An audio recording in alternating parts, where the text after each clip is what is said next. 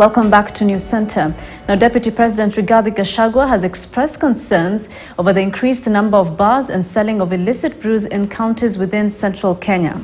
Now, Gachagua has asked county governments in Mount Kenya to consider lowering the number of liquor outlets, proposing one bar in every trading center.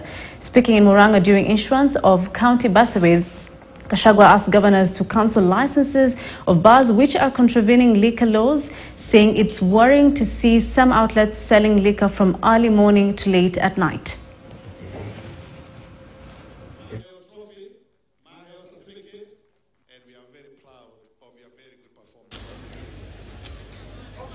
And the department.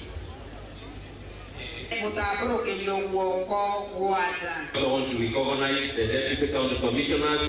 We shall not accept a situation where our children are being killed by illicit brew when they are chiefs, assistant chiefs, county commissioners and the police.